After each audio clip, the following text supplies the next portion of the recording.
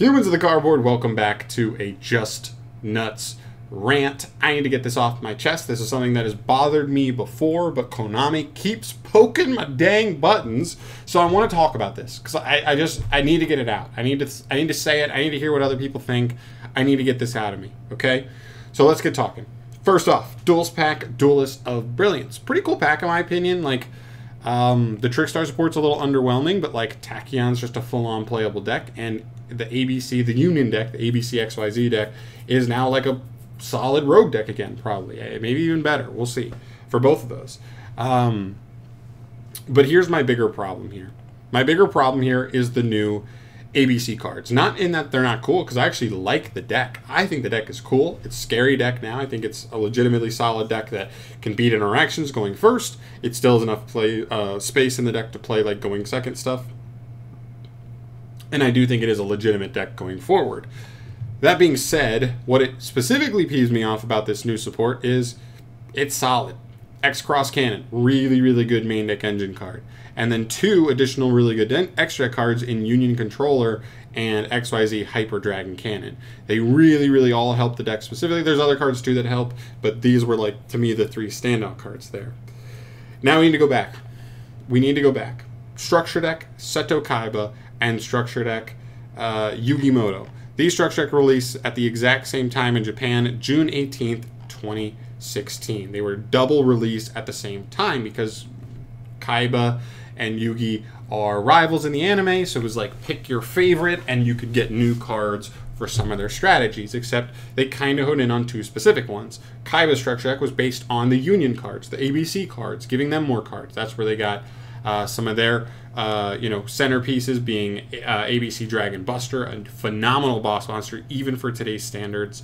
It's a solid interruption, easy to summon. It hits like all 3 points you want in a boss monster. Easy to summon, solid interruption, and gets you a good, solid amount of follow-up, a really strong amount of follow-up, even to this day. You get Union Hanger. You get a field spell that adds consistency and is a 1-card play for the deck.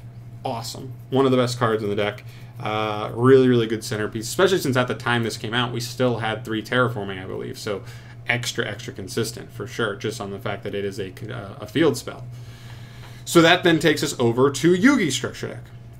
I guess before we go to Yugi, I should also mention that ABCs basically on release were like immediately competitive and then stayed at least at like, well, I guess at worst, high rogue level for years. This is this is mid 2016, probably through 2020.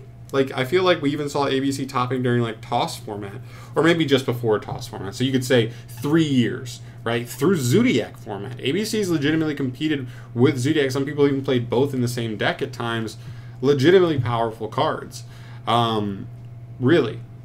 So yeah, like it hit hard. It was very successful. A lot of people were into it. That takes us to Yugi's structure deck. You know, the main character, like the #1 most well-known character from your entire franchise, who got a new structure deck supporting one of his beloved archetypes of cards he plays, Magnet Warriors, and it was terrible. They released these side by side. ABCs were immediately meta, and then they released these. This is their boss monster, turds, compared to ABC Dragon Buster. They also released this fusion boss monster. By the way, this is a fusion that does not contact fuse like ABC Dragon Buster does. It requires a fusion summon in a deck that literally has 0 access to fusion summons. This deck has no access to performing a fusion summon. You just have to, I guess, hard draw Polymerization. Not only that, his materials are your 2 main deck brick boss monsters that are not even good. Like, you don't even really want to play them. But if you want to make this guy, you would have to play them. On top of that, he has a float effect that only summons those same 2 monsters from hand or deck, not graveyard. So if you use them as material to make him, they are in graveyard, which means if you want his float effect to work, you would have to have 2 more copies of these terrible bricky boss monsters in your main deck still. So you would have to play 4 copies of terrible bricks and need to hard draw or find Polymerization the hard way just to even make this guy in the first place. He's terrible. He's a solid monster when he hits the field. He's just a negate. He's really big. That's pretty good just in and of itself. got Barone banned recently. But this card is too hard to make. Doesn't float like ABC Dragon Buster reasonably, right? Like reasonably, you would never be willing to play that many bricks just to make his secondary effect live. But he does have an interruption. But like he only hits 1 out of the 3 categories, so it's just not nearly good enough. Forcing you to play Valkyrian's terrible. We were looking for an excuse to not have to play this card, basically, by them revamping new cards. Berserkion is at most fine. At most fine, but he's not an interruption. He only pops cards. And just to even summon him, you banish all your Magnet Warriors from grave anyway, and he needs to banish other Magnet Warriors from grave to pop cards. So sometimes you don't even have material to pop cards at that point. It's brutal. And it's such a shame, too, because the small Magnet Warriors, the Electro-Magnet Warriors, those are actually good cards. Alpha, Beta, and Gamma are all decent cards. They just don't have the cards around them to really facilitate anything meaningful.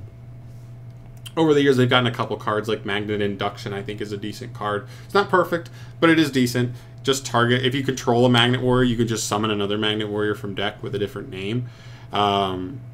Pretty good, and then it also acts as like a Balinx engrave, so decent card. But also, even though the deck has like 5 magnet spells and traps, the deck has no way to search any magnet cards. So you just have to hard draw them, I guess. And we also got a card like Epsilon. Like, these cards are solid cards that could be important engine cards if the deck actually like had anywhere to go with it.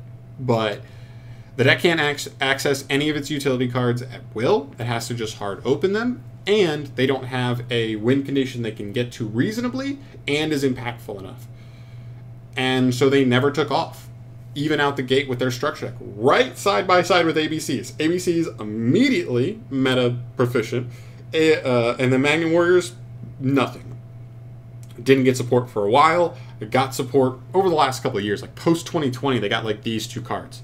It didn't really change anything because the deck didn't have a win condition, and they got unsearchable engine cards that don't like, that there's nothing that they could even get them to. They could be decent cards, they're not taking us anywhere right now. So it's just upsetting that like I've already had this problem for a while, because I think even without this most recent set in the OCG, like this has already been a problem, that they release these side by side. These are supposed to be the biggest rivalry of characters in the entire Yu-Gi-Oh sphere and lore, except the guy who generally loses to Yugi, his archetype was meta, and now is getting a second chance, a whole other 7 cards in a Duelist of Brilliance, in a Duelist pack. That's almost as many as a full-on structure deck again, and Magnet Warriors have never even been rogue.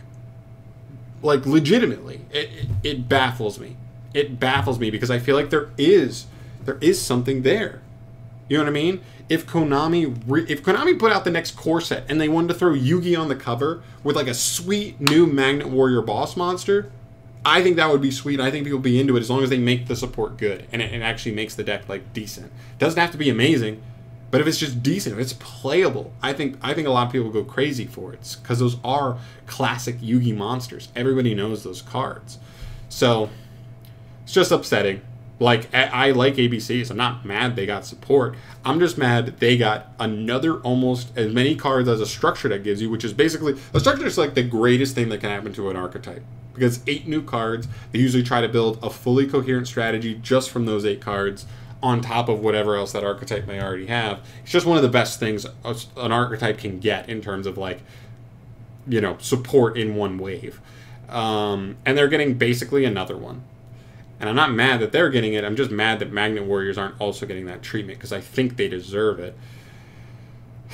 But alas, that's how my rant goes. I don't really have much else to say here. I just need to get this off my chest. Peeves me off. I haven't talked about this in a while, but I do talk about it every once in a while on the channel. When it starts bubbling up again and I just look at my old Magnet Warrior cards and I'm like, these cards have potential. They really do. But Konami doesn't care. So, there you go. That's where I'm at. Let me know your thoughts down below. Do you like Magnet Warriors? Do you not care? Do you like ABCs so much more than Magnet Warriors that you're like, who cares? I like this one. I'm glad they got support. I don't care about that one. I don't care if they didn't get support. That's totally a fair take. But for For someone who likes both and is just disappointed that they were supposed to be rivals, they came out at the same time, rivals in the show. Like, it just made sense that they should both be good. Why can't they both be good? I don't know. I'm out of here for today, guys. Thank you so much for watching, as always. Let me know your thoughts down below on this rant in the comment section below, and I will see you in the next video. Peace.